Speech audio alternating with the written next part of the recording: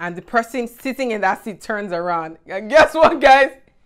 It's Mo Abudu. Yes, Mo Abudu, executive producer of the film. She literally heard everything we said, both good and bad.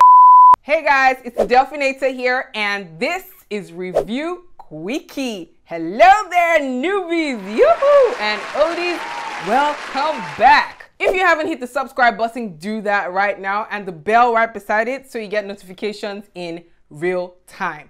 Let's talk about the Royal Hibiscus Hotel. So guess what, guys? I went to see this movie with my cinema buddy Shegun. You guys have seen him on my channel a number of times. As per usual, we were making our side remarks, commenting while the movie was going on, both good and bad comments. And the movie ends, lights come on in the cinema, and there's a girl standing right in front of us, and she turns around and she says, "Oh my God, you guys are hilarious. I love your commentary." So we laugh with her, we say what's up and everything, and then she points to the seat right next to her, which is the seat in front of me. And the person sitting in that seat turns around. And guess what, guys? It's Mo Abudu. Yes, Mo Abudu, executive producer of the film. She literally heard everything we said, both good and bad. I guess that's real-time feedback. Anyway, we laughed about it, we took some pictures, and that's that. So now let's talk about the actual movie. Royal Hibiscus Hotel tells the story of a disillusioned London chef who visits Nigeria and struggles with her matchmaking mother and restoring the family's rundown hotel. She's heartbroken when she discovers the man she loves is buying said hotel. It was directed by Ishayo Bako and it stars Zainab Balogun, Kenneth Okolie, Deyemi Okanlawon, Silva, Olu Jacobs, Jide Kosoko, Oniga, Kemi Lala Akindoju, Dima-Okojie, Dima-Okojie, and others. Let me just say right off the bat that this movie fell short of my expectations. But first, let's talk about what I actually liked about this film. Number one, the location. Location. It was everything.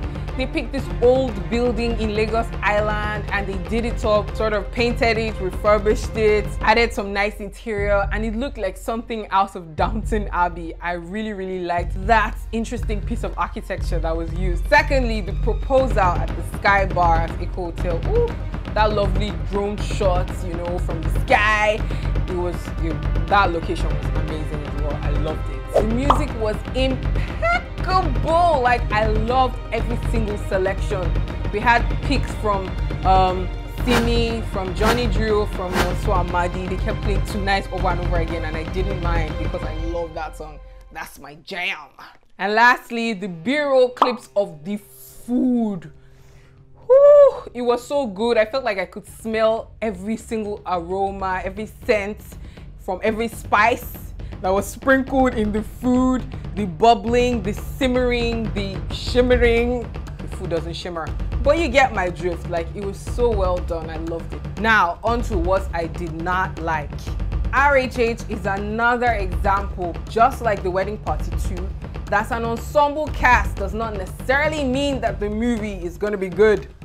There were so many limbo characters in this movie, like a bunch of objects just floating around in space. Case in point, Auntie Jokez and Uncle Olu's characters in this movie, I don't know where it fits in. It was mentioned once after they showed them, but it was a poorly executed cameo. Also, Aka's character, Inidima's character, Koye's character, nah, like, we could have done without it. It did not add to the story in any way. Moving on. Okay, no, circling right back to characters. Rachel Oniga's character, I'm sorry, but that character came across like a knockoff Tinuade, that's Shola Shoboale from The Wedding Party 2. Nah, it just looked like the Abba version of Tinuade. Zainab Balogun did what was required of her character. Kenneth Okolie, I've seen him do better in other films. I think Osi paired against Zainab would have been a better pairing. I don't know, that's just me, my thought. Also, I think Lala as the insipid receptionist did her a disservice. Have you guys seen Lala on stage?